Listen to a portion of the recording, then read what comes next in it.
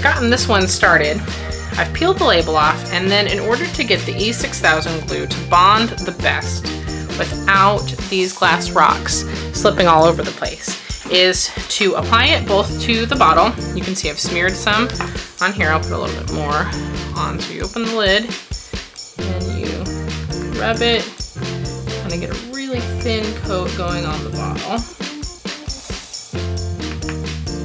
And then you also apply some to the back of the rocks. So you put it on the rock, and then you let it sit. And you're supposed to let it sit for about 2 minutes before you put the two surfaces together. So I usually smear it on the bottle, check what time it is,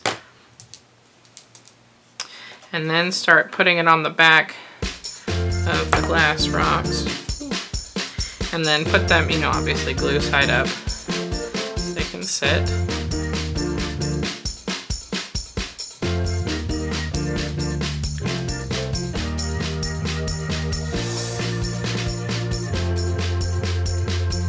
Okay, so it's been about 2 minutes, and now where I've put the glue, I'm just going to start pushing the glass rocks where I want them.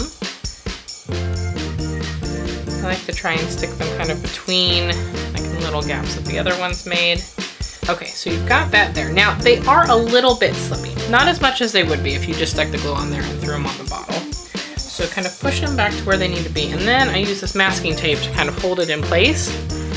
So get it started, peel off a good long strip, and then I put it kind of across, you know, multiple glass gems just over the top, securing the ends outside of the glue zone. This one's kind of close. All right, and this is kind of back to where I started. So I'm going to pull up the tape a little bit from this area where I started. I'm going to tape down the gems I just glued on, and then I'm going to go back and finish this to fit in this area in here now that I've worked my way back around the bottle. So I'm going to do the same thing. I'll put the glue on the bottle, put glue on the back of the rocks, let it sit for 2 minutes, and then go ahead and press them on. I'll be back in just a minute. So now I've gone all the way around the bottle, and I've got masking tape holding this all together. But there's this part right here where the bottle starts to curve that didn't have any marbles on it yet. So I peeled back where some of the masking tape was, repeated my step, put glue on the bottle, put glue on some marbles. Now I'm going to go back in and fill in these spots where it curves.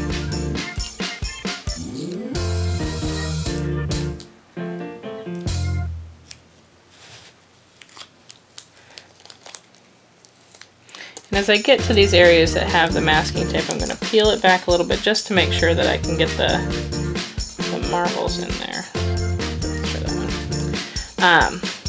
The marbles in there and make contact. And then as I cover the bottle back up with more marbles, I'm just going to put the masking tape back where it was to help hold these ones in place too.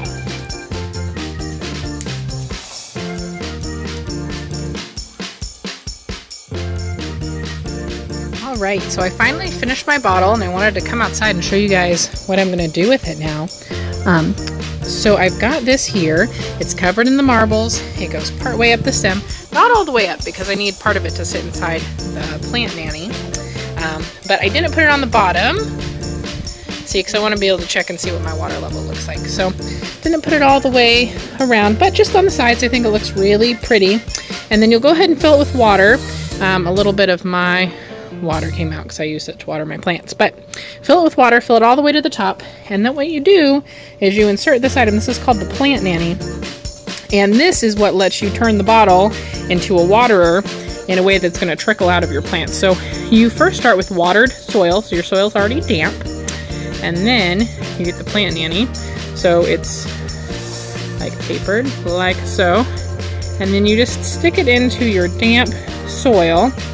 And then you cover your bottle with your thumb, and flip it over, and then stick it in there really fast.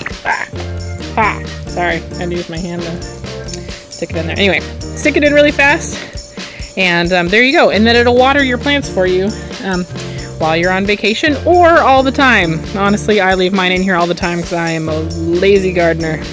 I don't like to water my plants. So all I have to do now is once every 2 or 3 days I come out here and I refill my bottles and they water the plants, especially in these container gardens where, you know, it's really shallow. They don't have a lot of a soil system to hold the water in. But I think it's really pretty. I like how it turned out. You can also do this. I mean, obviously these Plant Nannies work with plain soda bottles, recycled kombucha bottles, recycled wine bottles, but I like how it looks with the gems on it. I think it's a little bit prettier, and it's more of a garden art kind of a look. Thanks for joining me. Be sure to give me a thumbs up if you liked this video, and check me out at creativegreenliving.com.